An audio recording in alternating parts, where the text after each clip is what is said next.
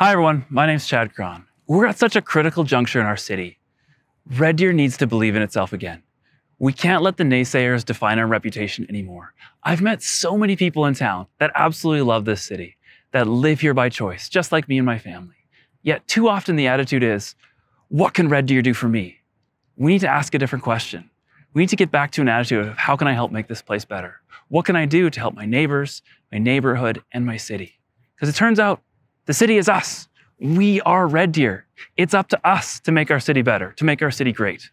We can't let people who wait for somebody else or complain or blame external sources dictate the conversation anymore. This is why my question always is, what's the next simple thing we can do to make this place better? Let's find that thing, let's do it right away, and let's do the same thing again tomorrow. I found my next simple thing. What's yours?